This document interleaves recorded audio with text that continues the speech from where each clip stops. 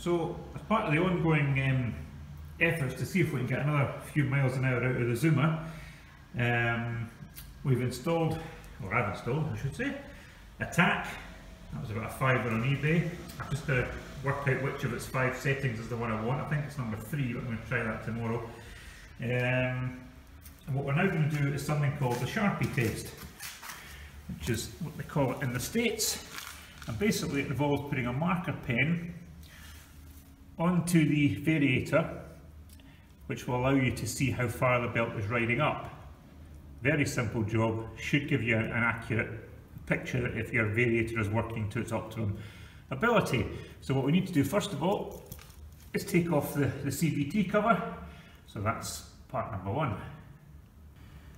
Okay, so that's the CVT cover off. So what you want to do, and I hope it's light enough to show you this, you want to get in here to where your nice silver variator plate is, and you want to put a black marker pen. You don't even have to take the thing apart, you just put the marker pen on it, and what will happen is obviously the belt spins, and for maximum variator power you want it to go almost out to the edge.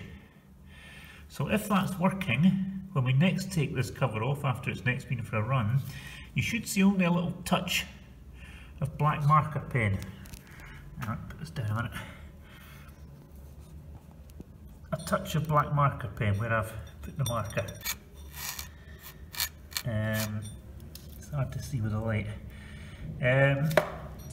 If you see more than that, if you're seeing a fair bit of the marker left coming from the outside in, then you've got an issue possibly with your variator. So there's the, you can see it's bad light. So that's the plan. So that's the marker pen on. We're going to close it back up now, go for a spin. Tomorrow, we come back tomorrow, take the plate off and see what marker pen is left on there. That's a simple way of testing if your belt is expanding to its maximum capacity and you're getting maximum speed through the variator. Okay, thank you.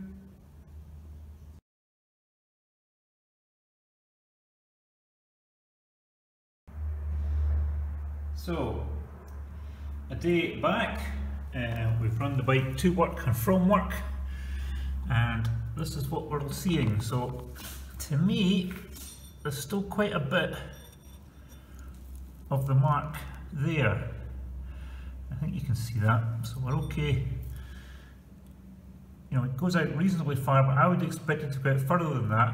So what we're going to have to look at is maybe investigating if we can just get a bit more performance out of the variator. So that'll back to the kind people on the various websites to see if they can give me any advice on that, because I reckon that should be coming out by another, well, probably another 3 or 4 millimeters anyway. And of course the nearer the edge you get, the faster you're going. So, interesting experiment. That's how you do the Sharpie test. To me, as I say, that could come out a little bit more. But as you can see, the belt's ridden up the variator, erased all the marker pen to the point where, to the highest point it can get to, and that's how the Sharpie test works. So, interesting, something to work on there.